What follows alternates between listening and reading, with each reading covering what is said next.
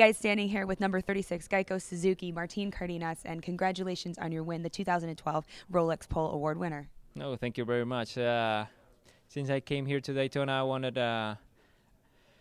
to win this watch. It's a pretty nice watch, and to earn it like this, I think it's pretty special. So I'm pretty happy for it, and finally today I won it. We all agree the watch is absolutely beautiful. You are the 2010 Daytona Sport Bike champion. It's not just about winning the watch, too. It's a great way to set the pace for the rest of the season. Sure, it's a good way to start the season. But the race is tomorrow. This is only pole, and to start this doesn't give you any points. So tomorrow is going to be the day, and I'll try to do my best and try to get a good result.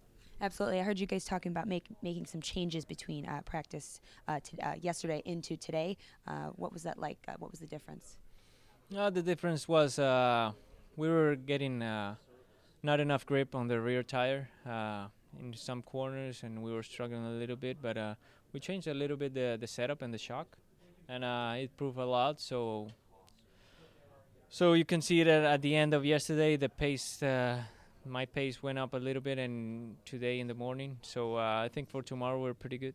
Great. Well, now you just get to kind of look and hold the watch for just a second here. We're actually going to have the awards ceremony tomorrow. So, of course, congratulations on your pole win today, and good luck tomorrow. Thank you very much.